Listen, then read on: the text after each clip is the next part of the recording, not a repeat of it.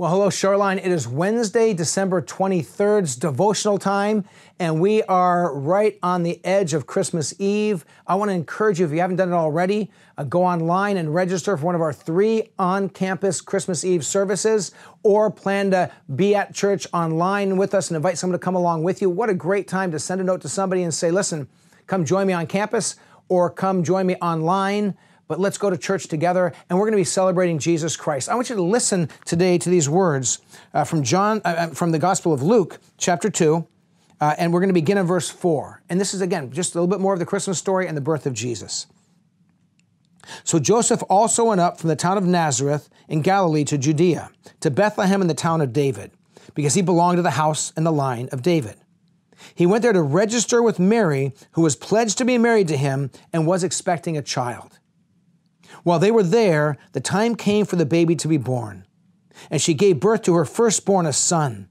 She wrapped him in cloths and placed him in a manger because there was no guest room available for them. What a humble beginning for God coming into human history. And there were shepherds living out in the fields nearby, keeping their watch over the flocks at night. An angel of the Lord appeared to them, and the glory of the Lord shone around them. What that must have looked like, because it says, and they were terrified. Shepherds were not mild-mannered folks. They were tough, hard-working people, but they were terrified. But the angel of the Lord said to them, "Do not be afraid. I bring you good news that will cause great joy for all the people. Today, in the town of David, a Savior has been born to you. He is the Messiah, the Lord. This will be a sign to you. You will find a baby wrapped in cloths and lying in a manger."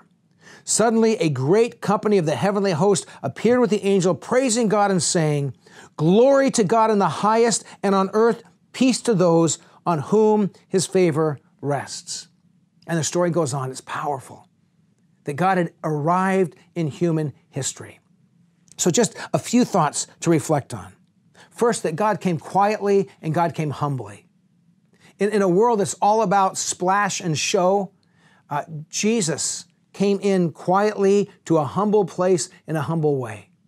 Now, he was God Almighty, wrapped in human flesh, but he came with great humility. May that encourage us this Christmas season to walk with humility, to understand that God's on the throne, that Jesus Christ is Lord, the Spirit's at work, and we're his servants. And just come with humility as you share that good news with other people in the Christmas season. Then I think it's very interesting when you read this passage to discover that the first group of people that were invited were outcasts. Shepherds were not in the mainstream of society. As a matter of fact, in the courts of that time in the first century, a shepherd was not allowed to be a witness in court. They just weren't trusted. They were a rough and tumble bunch of just hard-working, salt-of-the-earth kind of people, and yet, who does God go to and announce this to? Shepherds. I love that. Everyone's invited. And then, third and finally, who invites them? Angels, heavenly hosts, these heavenly beings. I love that picture, kind of the continuum. Here's God coming into human history. Jesus born, God with us, Emmanuel. Shepherds are invited. Heavenly beings announce the invitation.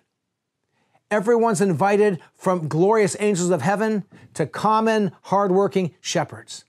What a reminder to us that we were invited. Wherever we were in life, God invited us.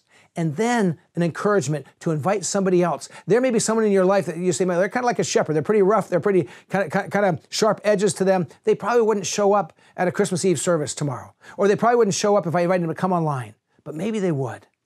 Here's what I know for sure. God invites them.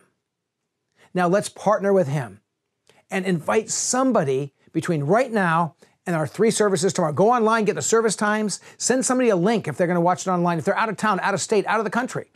But let's invite people to gather with us on campus or to gather with us online tomorrow at all 3 of the services. And then again, this coming Sunday, we're going to have a great time of worshiping, but this particular worship service coming up this coming Sunday is all online. We're doing no on-campus, so right after Christmas, online service. If you show up on campus, enjoy the beauty of it, we won't be here.